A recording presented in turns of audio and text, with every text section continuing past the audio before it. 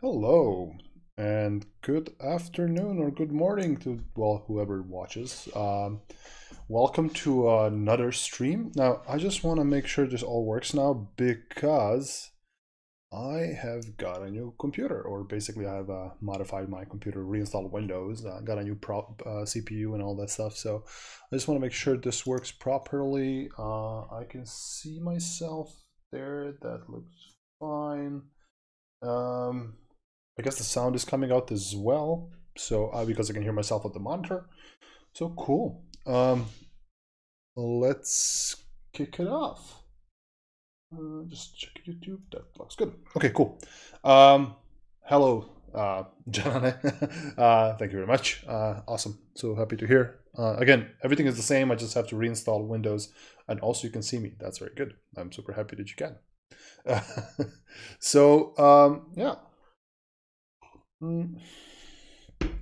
Oh, interesting. I'm streaming this at a lower resolution than I wanted to. Give me just 1 second. I have to restart my stream because 720p is not enough.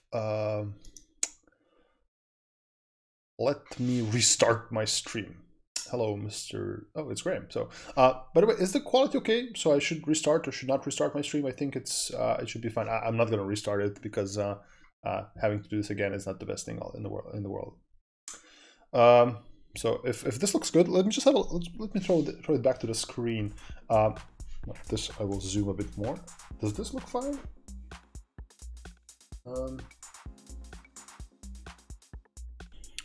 Does it look fine, or should I restart the stream with a higher resolution? Looks good? Okay, awesome. So yeah, then let me get back to my face. Cool. So today the goal is basically to go through a bit of Amazon CloudWatch. So kind of have a look at the basics of what is CloudWatch, kind of some of the elements of CloudWatch, and we're going to do something with CloudWatch logs and those kind of things. Now, mind you, CloudWatch is a massive service, right? There's no chance we can cover all the things today. I'm going to just mention a few things, kind of have a look at the console as well. And at the end of the day, what we're going to try to do is we're going to try to make maybe a dashboard, import some logs from a web server, get some metrics on there. So actually something you would do with an EC2 instance, for example. So let me flip to the screen now. That looks good. So, okay, this is my IAM. Let me go to CloudWatch. Okay. Also, I hope everybody's having a great start to this week as well. I am missing some lights compared to last time because I had to move my light. I had a big old light here. I'm doing a bunch of recordings for the upcoming AWS online summit. So the online summit is happening June 17th, and I'm going to be delivering 3 sessions. So I had a whole setup here for recording. It's actually have a big old white backdrop sitting out in the hallway as well. So I have to do a bunch of recording this week. So I have to rearrange my setup again. Oh, hello Edmund. Yeah, thank you. So let me just have a look. All right, so let's talk about CloudWatch. But before we continue to CloudWatch, because just to get this off the point, CloudWatch is a monitoring service, right? But before we get into what exactly is CloudWatch per se, why is monitoring important, right? So and this boils down to a lot of discussions with people. Oh, Graham asked, can you say what the sessions will be? So I'm delivering 3 sessions. One is live coding with CDK. So I'm going to be building a serverless application or something with CDK. The other session is a deep dive on infrastructure as code. So CloudFormation, CDK, a whole bunch of very advanced topics regarding that. And the third session is, I named it Stay in Control While Moving Fast. It's basically how can you embrace tools such as CloudWatch, Control Tower, Systems Manager, CloudFormation, all the management tools of AWS to kind of help you organize your everything, the massive scale of the cloud, and gives you the ability to move a bit faster. So those are going to be my sessions in the upcoming virtual summit. So I I hope we get a lot of people there. I hope to get to talk to a lot of folks as well. So, but yeah, and the live coding is, well, it's not live, right? I'm gonna record it, but I'm gonna be there present during the stream. So, oh, thank you. I think I shared a link on Twitter or LinkedIn or somewhere, but actually let me just share a link here as well. So if anybody wants to. If anybody wants to like register for this, I'm sorry for the shameless plugs, but it should be something very fun. Yeah. Cool. So let me try to get back to my topic. Monitoring, right? So monitoring is very important, and there's a big reason why. So why is monitoring important? And I come from again, I say this a lot of times, I come from a traditional background, and we used to do things more, traditionally. I used to work in a company where we used to run everything in the data center, and et cetera, et cetera. And monitoring was always something that we did reactively. So it was we had a big old display with links or green and red little boxes showing up, is something healthy or not. And that's good sometimes, but it's not the sole purpose of monitoring. So monitoring should also give you some other things. While it gives you the ability to be reactive and see, oh, something's wrong with my web server or something's wrong with my database, let me fix that. Monitoring should also give you the indication, are you doing something right? Right. So, for example, if you make a change to your application, make a code change or make an infrastructure change, you want to be sure that that change does not affect the way your product works, right? So you have this. So we come to a discussion about metrics and baselines. By having a specific baseline, let's say you have an application that serves a website, right? And the baseline metric for your application working good is the response time of your website, right? It takes 5 milliseconds of response time for your site to be considered okay. Now, any change you make can affect positively or negatively that metric, right? And if you're not monitoring for that metric, if you're not really paying attention, how do you know that you did good things, right? So, and this is a discussion I had with a lot of AWS customers when I asked them about KPIs, right? Or baselines, metric baselines. Do you know that you did something good, right? How do you justify time invested in, let's say, upgrading infrastructure if that cannot be seen on a metric you define? So monitoring for those metrics and having a look at those things such as trends, looking at dips and flows, and understanding what external elements are also impacting your performance metrics or your baselines should be very important as well. So I'm going to be doing an example here, which is super simple. It's, we're going to be looking at actual some, CPU utilization, memory utilization, all of those baseline metrics on CloudWatch. But those are not the only metrics you should think of, right? So metrics and monitoring should be over-encompassing thing. And there's a whole discussion about metrics and monitoring. And I'm actually thinking about bringing over a colleague here as well to talk with him to you guys about some more abstract topics of monitoring and understanding metrics and operational excellence. You understand the Amazon's well-architected framework, right? So the operational excellence part of it is very important, and monitoring actually belongs into the operational excellence. So you have to be aware what's happening, how it's happening, where it's happening, etc., etc. So this is where it comes back to CloudWatch or a monitoring software. So I'm going to be mentioning CloudWatch, but this applies to basically any monitoring software you use. You have to have this feedback loop, right? So it's not just reactive. So you make a change, you have to see what kind of a change that change has made, and then based off of that, you either roll back, pat yourself on the back, get a beer, or work harder to improve what you did. So it's also it's an excellent way of understanding the health or let's say the effect your change has happened. So I like this. I like this quote. But when do most mistakes happen in a production environment? When a change occurs, right? So when you make a change, you want to make sure that there are no mistakes happen. So everybody has a monitoring system in place. So whether you know it or not, your customers are your monitors, right? Are your alarms.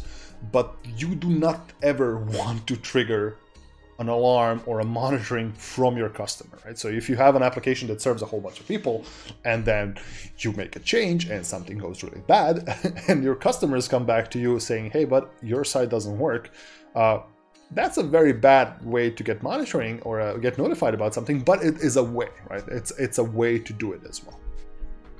But that's why we want to have a look at CloudWatch, or a tool that can help us do a bit more with monitoring.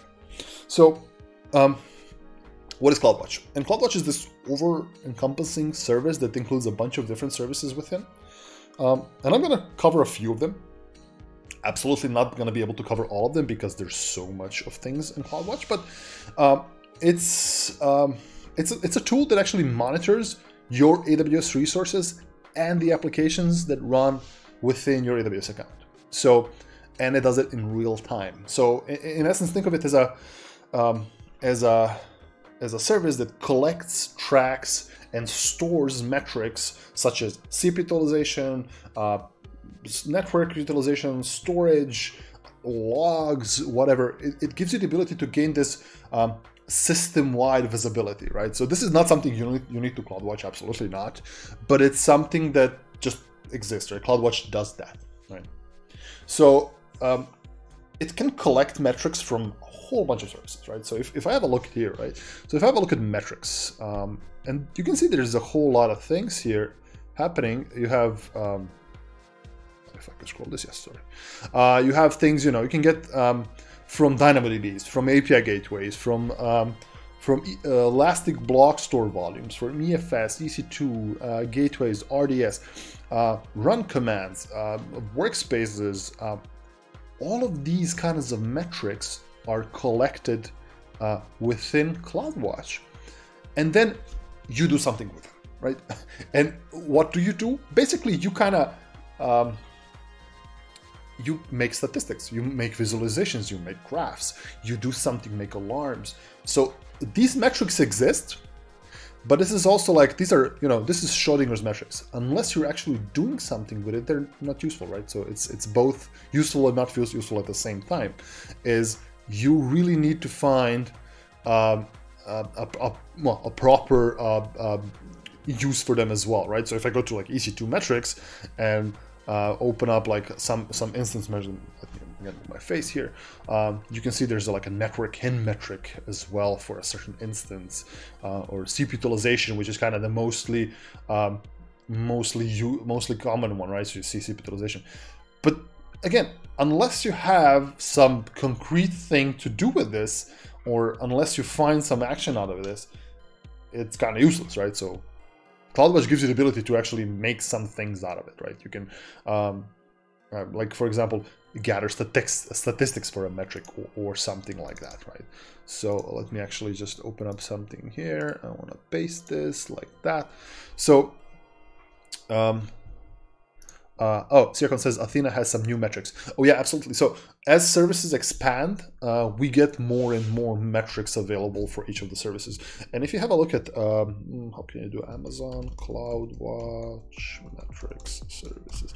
So there's a really nice, actually, I think I missed it here.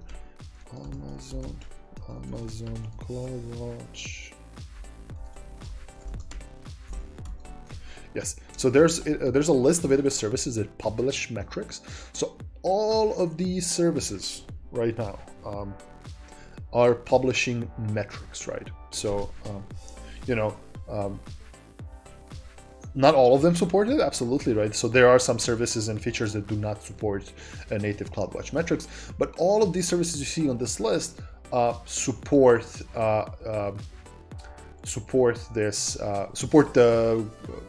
pushing CloudWatch metrics. Graham says, can you post the link in the chat, please? Absolutely. Let me just find the quickest way to do it. Give me a second. Twitch.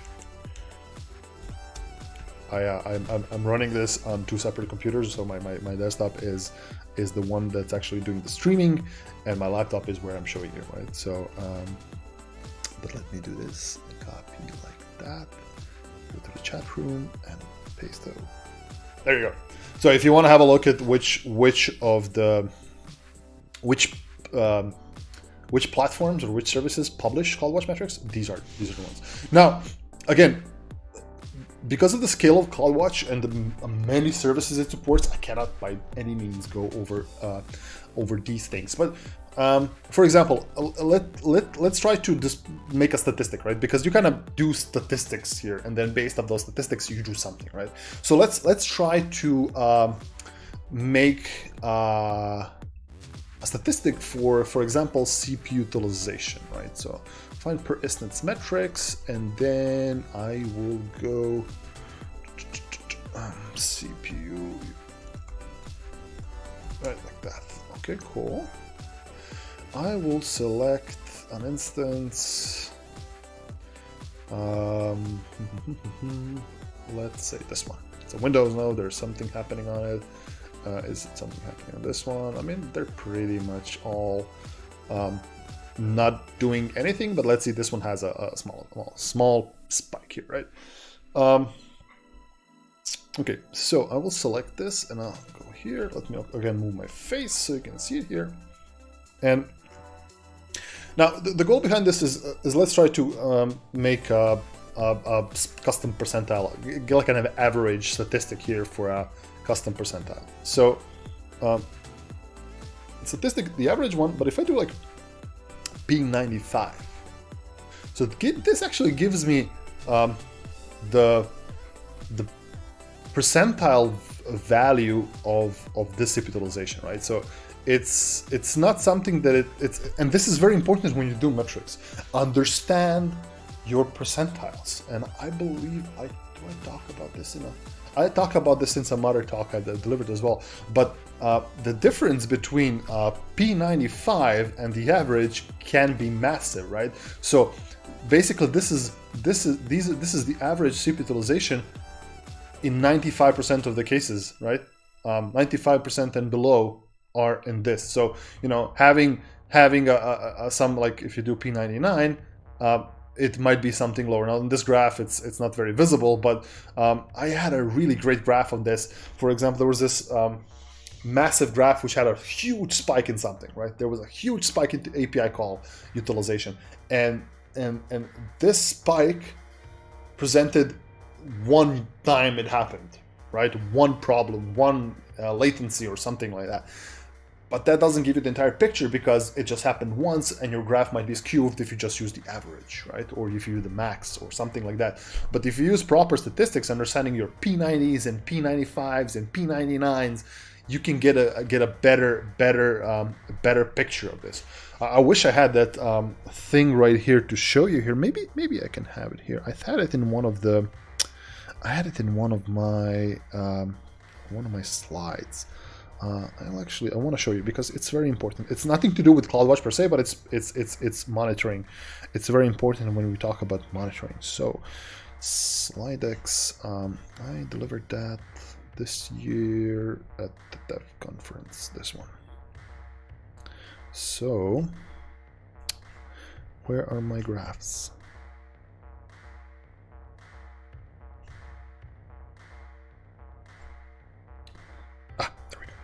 So this is my talk on taking serverless to the next level. It's a talk made by Daniel, my colleague Daniel Opocia. But it's very important to understand what are different percentiles here, right? So if you have a look here, the P100 percentile is your maximum, right? If you would look at your like this is a graph for autoscaling groups in AWS, right, for our autoscaling backplate.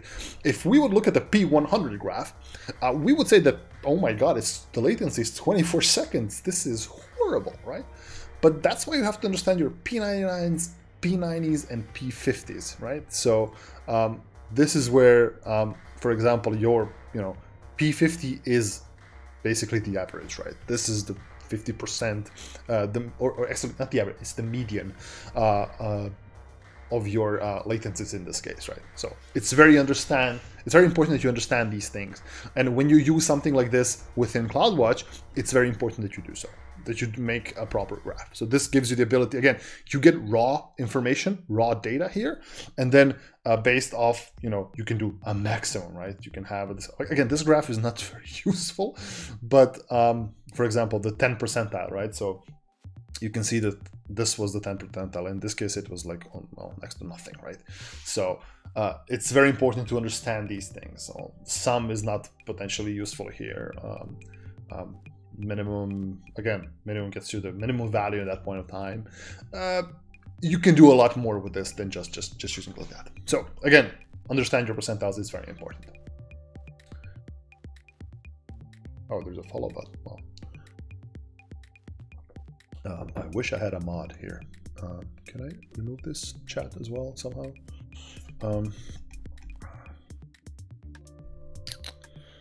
Can I do somehow?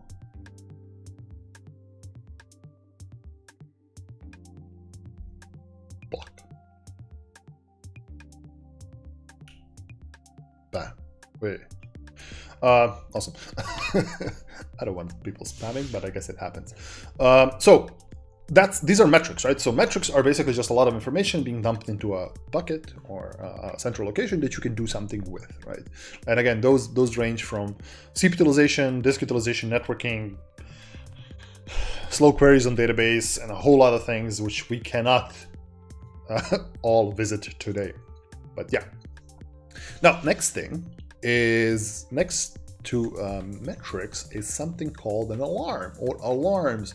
Now, CloudWatch alarms are basically, as the name says, it gives you the ability to trigger an alarm or raise an event, raise a flag, something if something happens. Now, there's two types of alarms. There's a metric alarm and there's a composite alarm. So a metric alarm is, I think all of these things are kind of metric alarms here. I think I may have. For example, this is a metric alarm. This alarm says, basically it takes a raw metric, such as CPU utilization in this case. It's for some ECS cluster I used to have, or still have, I don't know. It was from 2017, there we go. So it in case, like, let's have a look at what the alarms does. So the threshold for the alarm is that there is CPU utilization higher than 30 for one data point within 5 minutes, right? So this takes raw metrics such as CPU utilization, and basically, depending on your setup, it raises an alarm for something. But actually, let's create an alarm, right? It would be the best way to do it. I will select a metric. I will be having a look here at my web servers, and we'll get to these web servers later on. Let me just move my face again. Can I move this? Yes, I can. So, for example, let's have a CPU usage here of user, right? We'll take this metric, and we'll have maybe the P95, I guess, right? Like that, and I'll select this metric. So this metric will be used. So for this instance, right, we will be using this metric for this instance. We will use a P95 statistic here over a period of 5 minutes. If a value of this metric, right, is, what kind of values do we have here? It's in percentage, right? So it's 0 to 100%. So if the value is over, it's weird because we have a really small instance. Let's try to do something low. Let's try to put here like 4 or 3. 4. So, and this is horrible. This is a horrible alarm. And I will set that in case the CPU utilization in this instance, CPU users utilization is higher than 4% within 5 minutes. Actually, let's do just 1 minute to be. Let's do it less than 30 seconds. Let's be crazy. And this is going to be charged a bit more, but within 30 seconds, if there's a greater or equal value than 4, this alarm will be triggered. I will just alarms to trigger. That's fine. Do I send a notification? I have one here as well. I'll send a notification to myself, or I'll basically just send a message, right? Click next, give it a name, stream, EC2 CPU util. What did we say? Set it to 3%, 3% CPU user alarm. All right, so 4%, yeah. So if it triggers, if it passes this on the 95 percentile, we will be getting an alarm triggered, right? So if we have a look, there's nothing in alarm right now. It's all green. Let me actually try to connect to this EC2 instance. I believe I have it somewhere here.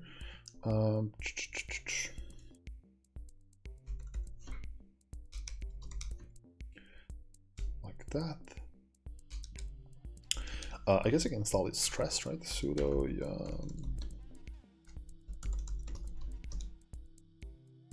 there's no stress package. How can we generate a quick load on Linux without using a stress tool?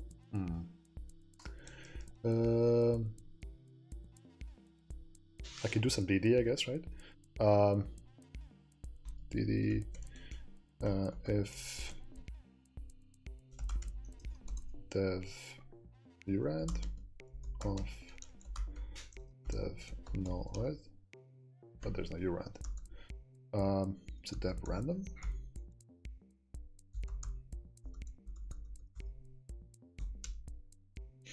So this should be now causing some CPU spike, hopefully. Maybe we see an alarm here, right?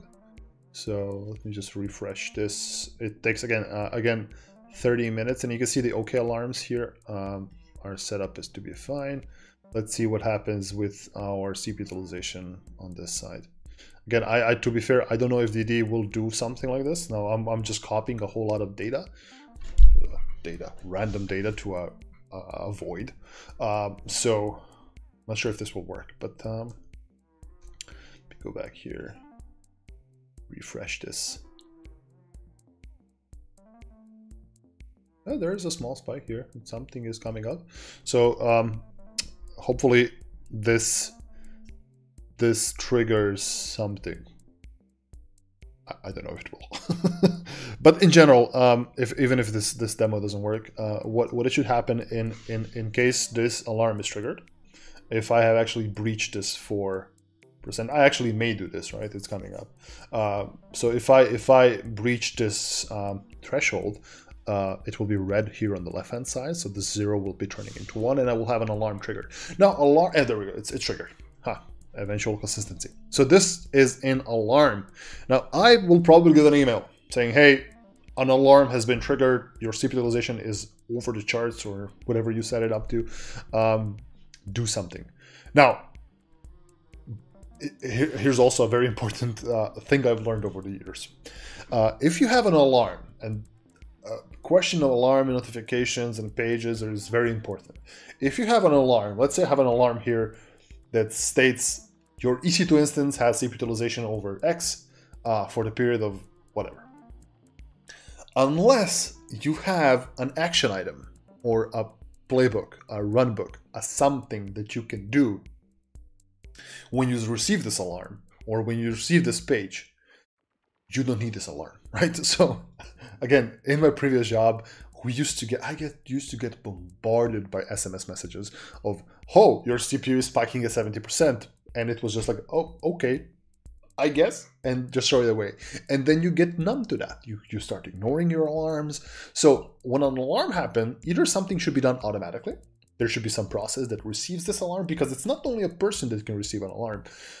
Because I'm using SNS here, so it's a notification service. Something else can be triggered. A Lambda function might be listening on that topic and pulls the message, reboots the instance, or whatever it does, right? Also, if like I, as an operations folks, receive this message, there should also be, oh, the CPU utilization is over 70%. Here's your playbook. This is the steps you take when you do this. So basically, every alarm should be a call to action. Alarms should not be used for monitoring. That sounds weird, but you do not gauge how good your application is by how many alarms you get. It's not the best way to approach it, right? So this thing is an alarm. Let me try to get it on alarm. So I will just stop my 17 megabytes, right there you go. Start my DD. By the way, DD is a utility that basically used for copying data or duplicating disks. So the DD actually stands for disk duplication or duplicator, but it also stands for destroyer of disks. So if you DD something over a disk, it doesn't care, just overwrites things no matter what. So be careful when using DD. Okay, so now after a while, this should actually, get out of alarm. So I will not be focusing on this one as of now. So these are alarms, right? So yes, Graham says, good tip, we do email alarms, and you're right about becoming numb to them. Absolutely. So alarms, for the sake of alarms, are, I wouldn't say useless, but they get worse as the time goes by, because you just get numb to them. You ignore them. You're like, oh, okay, that's just my monitoring server just pinging me something has happened. If you would have like proper alarming in place and you get alarmed only when you should, then you basically will freak out when you get a message, oh, something has actually happened and I have to do something. So every time you get an alarm, you should do something, or there should be a step you take when you get it. Like a car alarm, exactly. There you go. So nobody cares about car alarms.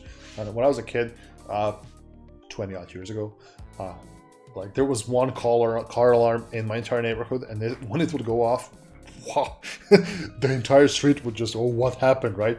Now when a car alarm goes off, it's just, oh, that's just fine, right? Nobody cares. So how effective are car alarms today? Nobody knows. Okay, so those are alarms. So those are metric alarms. But besides just metric alarms, there are also things called composite alarms. So what are composite alarms? So let me just do something here as well. Let me create a metric, another one. I'll just use the same thing here. Use CPU. I think this is memory. Move my face, yeah, like this. What number here is here? 70%. Okay. Okay, I'll put greater than, let's say, 15%. Not 15, right? Should be okay. I'll set a period for 30 seconds again. Again, these periods also should be very much, you should take care when you're setting up these periods what's good for you and what's not. So you have to understand that 30 seconds may be good, or it may be an overkill as well. So you don't want to pay for more things that you have to. Click the next. Again, I'll send myself an email.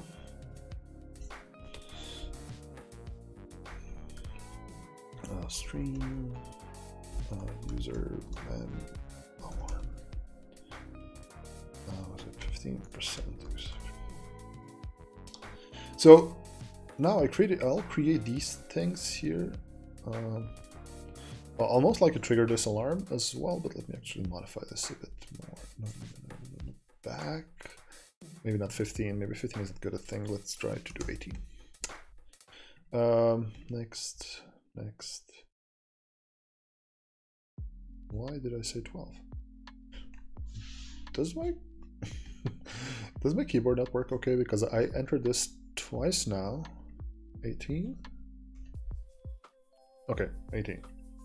So when I create, I'm creating a multiple alarms here, right? So I have an alarm for CPU utilization, and I have an alarm for memory usage, right? So one of the things you can do here, if you select two of these things, you can create a composite alarm. So a composite alarm is basically a combination of one or more metric alarm, or two or more metric alarms that will trigger a bigger alarm.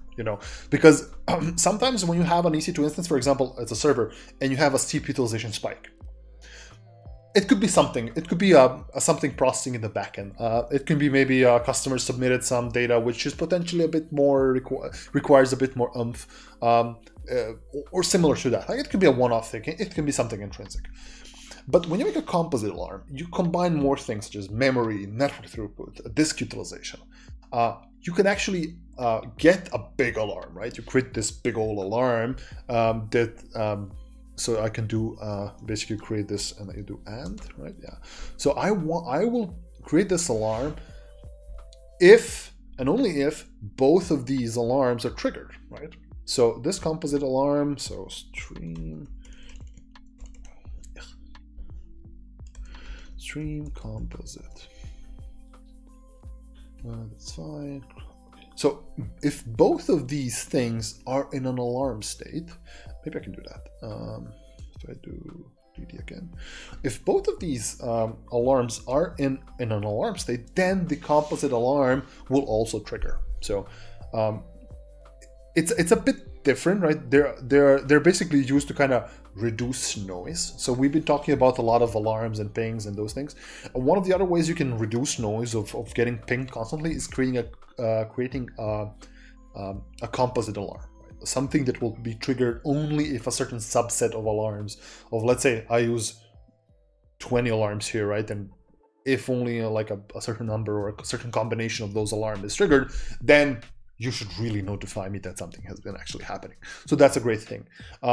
Also, one key difference between metric alarms and composite alarms, if you ever used an auto-scaling group, if you ever used an ASG to deploy servers, or an ECS, like a ECS cluster, those use metric alarms, right? So auto-scaling up and down uses metric alarms. Composite alarms cannot be used in such use cases, so they cannot be used to like trigger like specific API actions directly, like through auto-scaling. But you can trigger a notification to do something else. So technically you can do it. If you can trigger the function, you can do whatever you want. So yeah, that's a composite alarm. Now, when I'm going to trigger it, I have no idea. Maybe I did. So the CPU utilization is in alarm. Just do this stream. So see, because this one is alarm, the composite one is not yet in alarm. The memory one might spike or might not. Yeah, the DD thing should not eat a lot of memory of it, so I might not be able to trigger this alarm. But yeah, basically, if the memory alarm would be triggered as well, the composite alarm would be also triggered. So that's kind of a neat way to do it. Okay, yeah, great. Yeah, it's a really useful thing. Again, reducing noise is very important. Let's move on to something else. There's another useful thing about CloudWatch, and it's logs. And logs is also a separate part of CloudWatch. If you have a look at documentation, logs will be its own little area where you have to look. So logs is kind of the same, but separate. So a lot of services also publish logs, and CloudWatch logs is, well, it gives you the ability to store, monitor, access log files from your EC2 instances, from your CloudTrails, Route 53, Lambda functions, whatever makes logs. You're able to use CloudWatch logs for such a thing. And this is also important. So especially when we're talking about, so let me just do stream. Can I do this? Yeah. So especially if we're doing something like a web server, right? So something running on an EC2 instance. Log collection is extremely important. So, logs are never needed unless they are. And when they are, they're really needed. So make sure if you're going to collect logs, the new second, it looks better. Absolutely. So yeah, the previous one was not the best thing. I think I can switch to the original one still. This thing is just, wow. So yeah, it's much easier to do it now within the new interface. So I'm very happy to see that we are kind of bringing up all the new features back, or all the new services, all the existing services to the new theme or visual style stream. So when having logs, again, logs are not important unless you need them, and well, when you need them, it's maybe too late. So logs itself, you have to choose what you need to log, right? You don't log everything, unless you have a requirement to do so. Log the things that would make sense. So CloudWatch logs gives you the ability to basically stream logs. So if you have let's say a system that runs EC2 instances, and your troubleshooting starts by having to check the logs on an EC2 instance, that is most likely a developer environment. Because in production, if you're going to do troubleshooting on an EC2 instance by logging in and checking the logs there, there's potentially some things you can be doing better, right? So shipping logs off virtual machines, off EC2 instances to somewhere else is key to having let's say a good time when you have to troubleshoot a problem. So it doesn't have to be CloudWatch, but in CloudWatch, CloudWatch logs basically gives you makes a centralized store of logs. And CloudWatch serves as this also, when you have a proper, I'm not sure, I've never talked about this, but I might do a stream on this as well, like proper organization of AWS accounts, because a lot of people who use AWS just have a single account, right? But the more serious you get, the more accounts you start using. So one of the accounts that people use within AWS when they have a multi-account strategy is, let's say, a logging account. So an account where all the logs are being funneled from all the different sides. You have your production accounts, developer accounts, staging, whatnots, right? Security accounts, all the things, and all the logs are being funneled into this big old centralized log account. So CloudWatch Logs is this great little tool that can help you basically in storing logs from different sides, viewing them, right? I can have a look at my logs here, like this is my Apache logs, so I can have a look here and maybe search through them, filter something. We'll have a look at Cloud Log Insights once we get to them, but that's one great way to check out things as well. So CloudWatch Logs, yeah, it's a service that everybody needs to use, but not everybody does. So, and that actually brings me to my point, is that I will be trying in the next 20 minutes to actually set this up. So I will let's spin up an EC2 instance. Let's set up a web server on it, and let's have a look at some logs, right? So I'll just launch an EC2 instance here, launch an instance. Rim says, our company has 20 odd accounts. We have a master for billing, but other than that, they are separate. Yeah, absolutely. That's also good, right? Even if the accounts are separate, they do separate things. You can always have one centralized logging account, because it's great for troubleshooting. It's also great for investigation if something goes bad. You actually understand in this one logging account where you can actually access all the things from a central place. So let me create an EC2 instance in one of my VPCs. Now, one of the things, what we're going to be doing right now is I'm going to be installing CloudWatch Agent, and I'm going to be shipping my Apache logs from this instance to CloudWatch with all the bells and whistles, right? So one of the things I'm doing right now is I'm adding an IAM role, basically a permission set to my EC2 instance to allow my instance in itself to communicate with CloudWatch. So CloudWatch can also be used on premises. So if you have your data center or your Raspberry Pi or your laptop, you can also use the same with it. The only difference is you cannot attach an IAM role. You need to just set up credentials locally. Yeah, so Graham asked how we do that. Yeah, you would need cross-account IAM roles for this. Absolutely. So your instances in one account have to have permission to write to CloudWatch in a different account, which is perfectly fine. And if you use things such as Control Tower or a landing zone, it sets it up for you. So that's a great thing to check out as well. So I'm adding a permission, a role here to my EC2 instance that allows my instance to basically write to CloudWatch. Give some storage to it. All that 35 gigs. See something. This is new. I didn't know you can scroll within this one. Is this something? Huh. Is this an update to Chrome or something? Because I have not seen that before. Give it a tag, something, name, web server, stream. Configure a security group. I have my own here that I'm using. This one should be fine. Launch, free tier. I'm way beyond free tier. Select key, acknowledge, launch. Okay. So I just need to give it a moment for this instance to launch.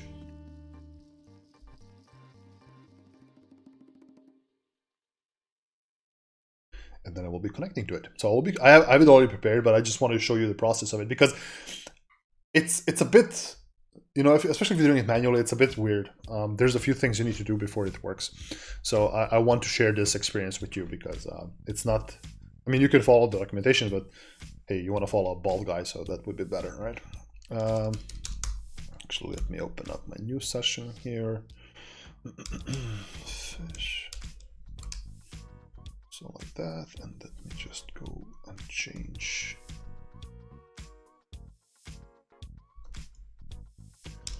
This should work, yes. Okay, so first thing I need to do is sudo yum update. I need to install Apache, right? So, okay. Install httpd, right. Cool. Graham asks, is there much a difference between landing zone and or control tower? Yeah, so landing zone is a solution, control tower is a service. Landing zone is basically a hodgepodge of multiple different services and things that kind of enable you to create this landing zone or multi-account structure with all the bells and whistles. And it is very much more, let's say, customizable. You can do a lot of different things. It requires you to do a lot of CloudFormation and Packer and a whole lot of different stuff. So you need to put a lot more effort into it. While Control Tower is just a push-button solution that is very opinionated. So it gives you an opinionated way of how you should deploy your services. But it's much, much easier to do than Landing Zone. So again, two of them exist. Landing Zones came before Control Tower, but both of them are useful in their own use case. So sudo, so let me just do things as root, right? Sudo su system ctl httpd start, oops, start httpd. Cool, curl localhost. I think there's a website running here, so if I would be doing this, yeah, there's a website running here. Awesome. So one of the things we need to do right now is we need to install CloudWatch agent. So how do you do that? Well, actually, I have a whole bunch of commands that I need to run. So let me just do this. So first of all, you need to download the RPM. So yum install doesn't work. So there's an RPM you need to pull. So I pasted just a wget URL of an RPM, and this URL is available on the documentation. So then I have to install it with RPM. Is it RPM? Yeah. U and then this. Yeah. So I've just now installed this one.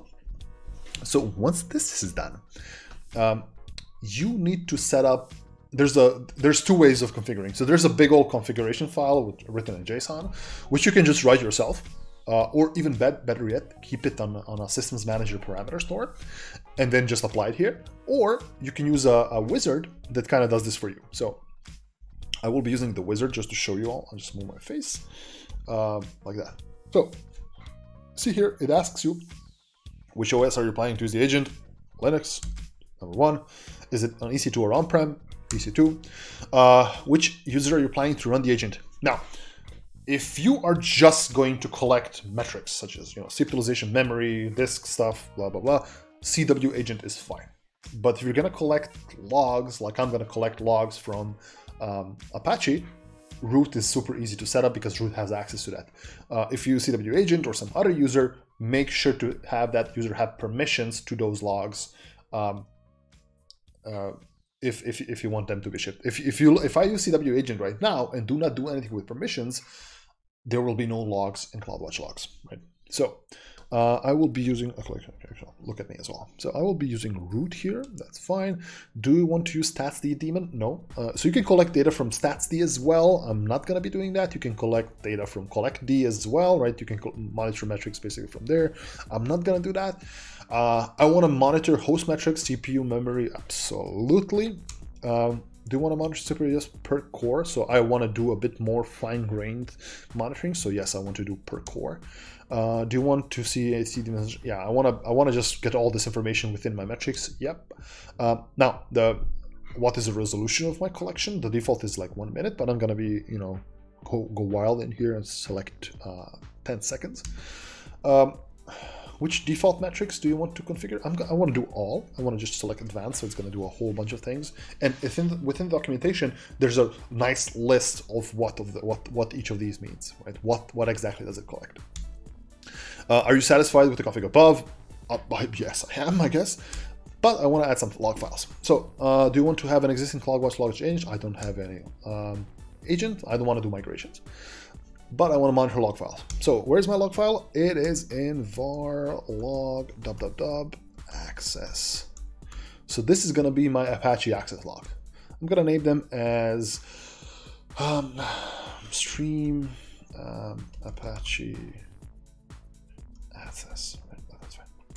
So this is going to be the log group name. So this is what's going to show up on CloudWatch logs. The default choice the stream name, because within a log group you can have multiple streams, and I'm just going to leave the instance ID so that I know from which instance these logs are coming from. That's fine. I want to add more. I want to do var log error. Right, so I want to collect error logs as well. Well, bam. A log group name, I'll do stream Apache error. That's all fine. Do you want to specify? I don't want to do anything more. So I specify just 2 log files locally, which I want to ship to CloudWatch. I don't want more. Do you want to store the config in SSM parameter store? Now, I could say yes here to store this current configuration within parameter store, but I'm not going to do that because I don't have permissions to write to parameter store right now. So I'm just saying no. And well, bam. So Graham says, does it generate the JSON file after your... Absolutely does. And don't be sorry for your questions. This is a stream and this is what it's for, right? So I expect you all to ask the questions. So feel free. And yes, actually it does. So if you see here, this is the location of a JSON file, which is going to be having all the configuration. So if I do vim and this, you can see it all being there as well. So one of the things I want to just add here, I don't want to use vim. I want colors.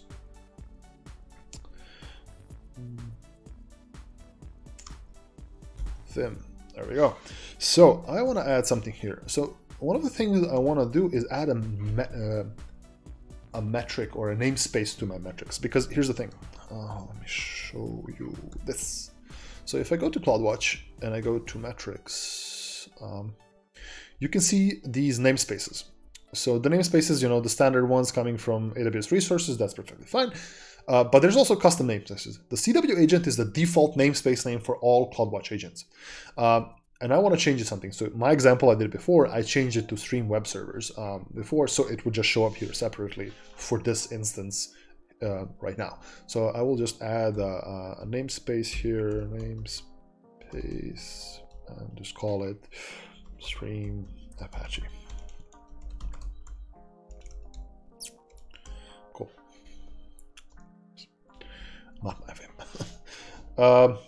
Awesome. So I've just saved this file and I'm ready to go. So once I have this, I can start CloudWatch agent and basically start it with this log file.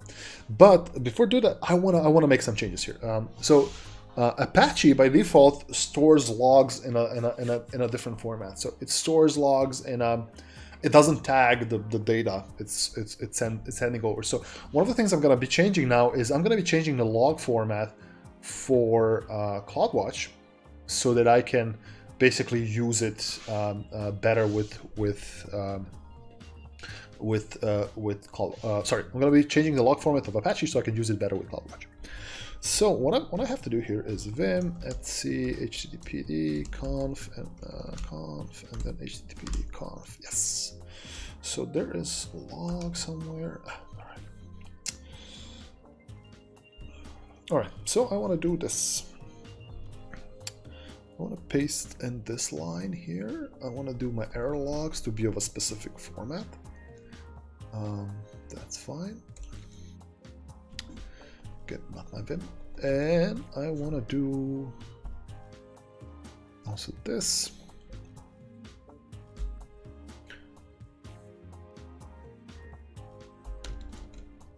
I'm defining a specific log format here that's gonna basically output things in a different way. So I want more details in my logging as well on Apache as well.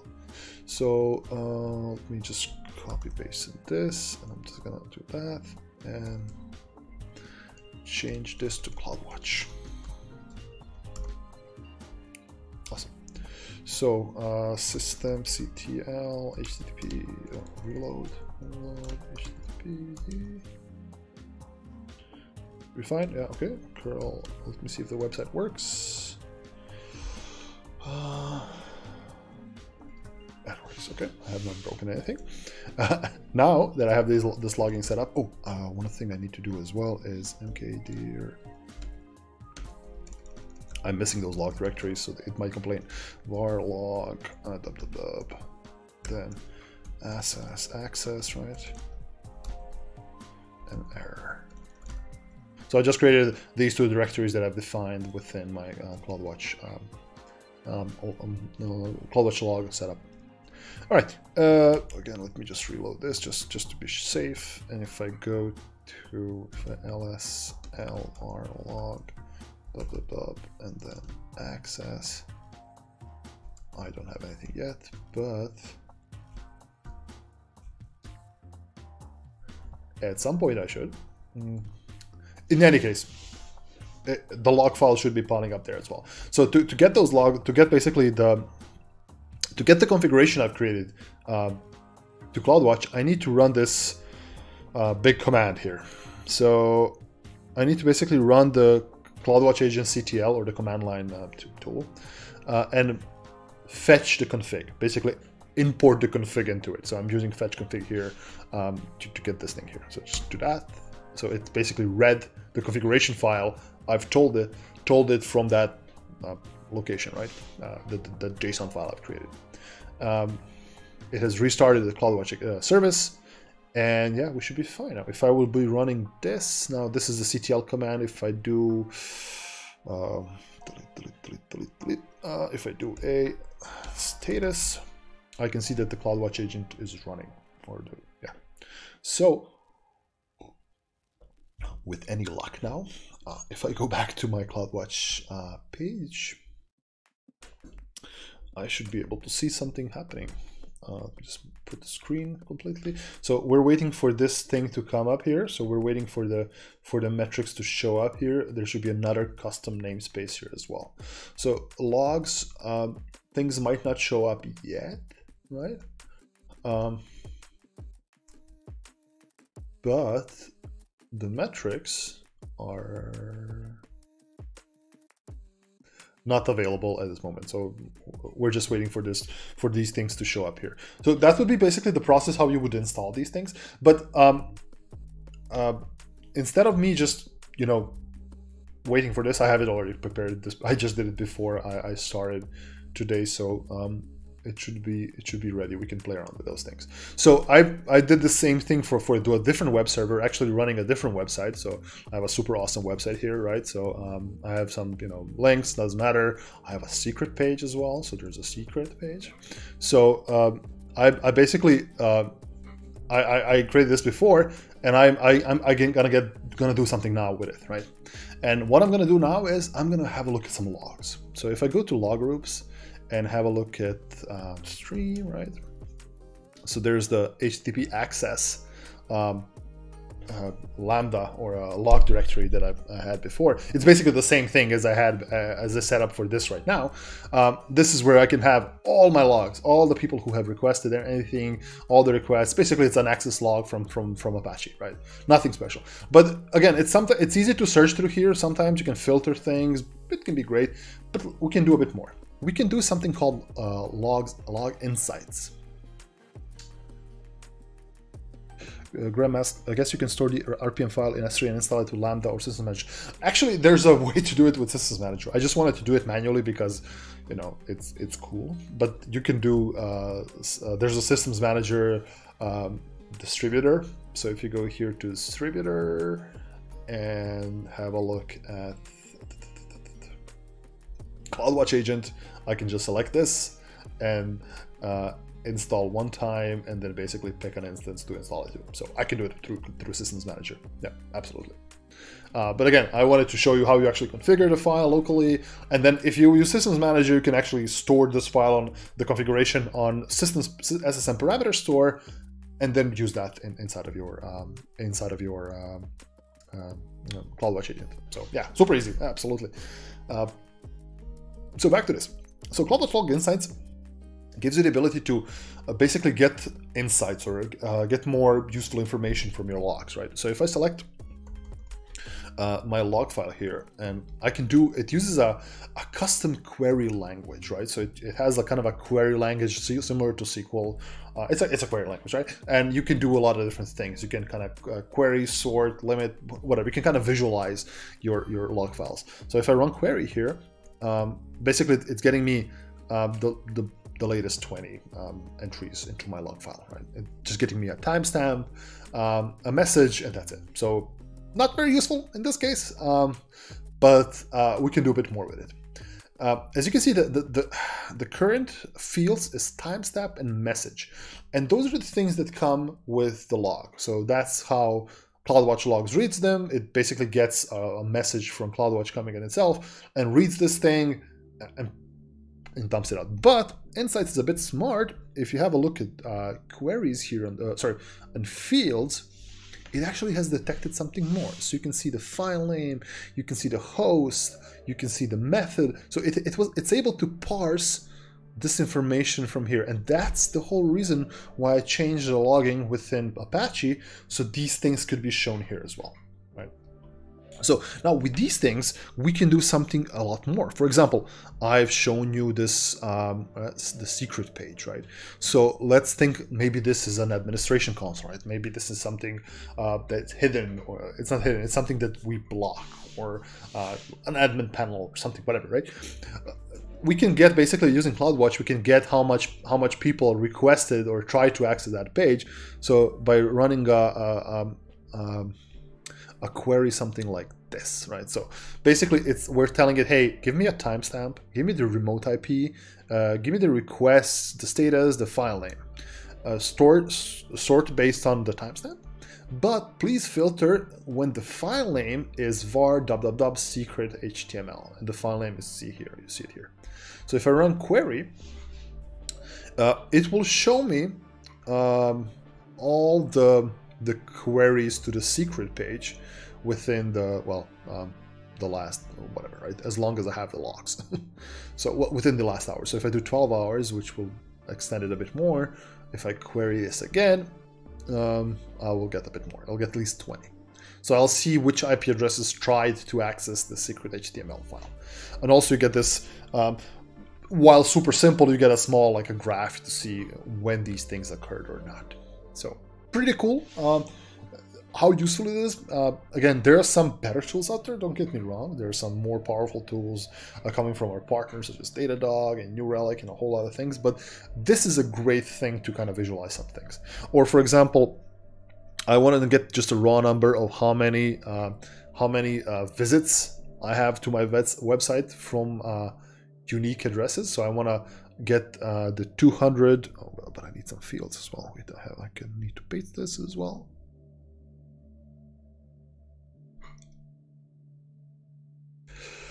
How many unique visits I get. So I will just get a small list here that says I had 16 unique visitors within the last 12 hours on my website. So pretty cool. Again, it's not, I mean, most people use this. You might not use this just purely for Apache. If you have a look here at queries, you will see that there's a whole lot of sample queries to get like latency statistics for lambdas, maybe do some CloudTrail things, log entries by specific service, do some Route 53 things. So logs for different AWS services are quite well supported by this. Oh, wow, an hour already gone. Jesus, this is a... These streams are super fun, I must say. So yeah, these would be basically the logs. Now, one more thing I want to show, and then I will be letting you all have the rest of your Tuesday, well, it's Tuesday, get your Tuesday back, is the dashboards. So the dashboards are basically what it says on the tin. So the dashboards are a place where you can create a dashboard. You can add different graphs, metrics, things on them. Now, it's not all super fancy and bells and whistles as some other services, but to get a simple dashboard, Like for example, this is a dashboard for from my web servers where I show my CPU utilization for the users. I show a percentage of my memory usage, my current disk usage in percent, and for example, the attempts to the secret page and the general access logs as well.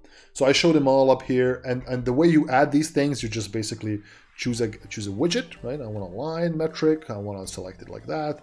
I will pick one of the, the metric showed up, right? I will pick to one of these things, you know, let me just move it up. Yeah, like my temporary storage on whatever, right? DMPFS, right? So like that, I'll select that, create a widget, and that's it, right? I can make some changes here, you know, what kind of averages do I want, or some graph options, maybe how it looks, you know, some labeling, and I can just add it to this dashboard. And this dashboard, basically you save it, and it's, yeah, you can enter like the full screen as well to show it properly. So if you show this like on a monitor in your office, it's easier to view this way. Yeah, so that was a basic look at CloudWatch. So we talked about what is CloudWatch, why is monitoring important, why are alarms important, how you should do monitor, what should you monitor. Again, I can spend an hour just talking about why and how you should do monitoring.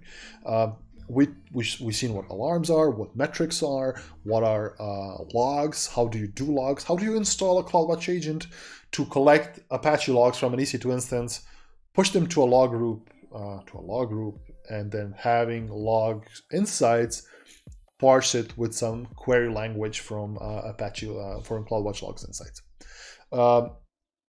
There's other things like this thing I really want to cover, the synthetics. This is a new feature.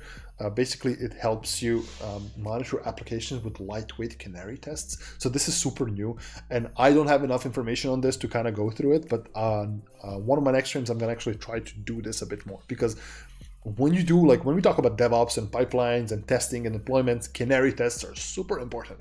So having synthetics here is a great thing to start with. Now, again, I have no idea how this works right now, so I need to dig into it. Yeah, so yeah, that would be it. That would be my part of getting started or taking a look at CloudWatch. Again, all of my taking a look at Asterisk series is basically just having a 10,000 foot overview of what these things are. It's not anything deep into any specific part of this service. We had a look at a few things, but we can do a lot more. So this will be CloudWatch. I hope to do a bit more specific things on CloudWatch, something more advanced. Coming up this week, on Thursday, I will be doing something with Systems Manager. So we will be going through a lot of things on Systems Manager, which covers patch management, session manager, distributor, parameter store, all of the fun tools you can use. So this Thursday, that's coming up. So that would be it, yeah. So once again, thank you all very much for attending here. I hope you had a great weekend, and I hope you all have a great rest of the week as well. And yeah, please reach out to me if you have any questions, or if you are missing any links that I sent today. I'm available on all the social medias and Twitch and whatnot. So once again, thank you very much. I wish you a really nice rest of the day and the rest of the week, and see you Thursday. Bye-bye.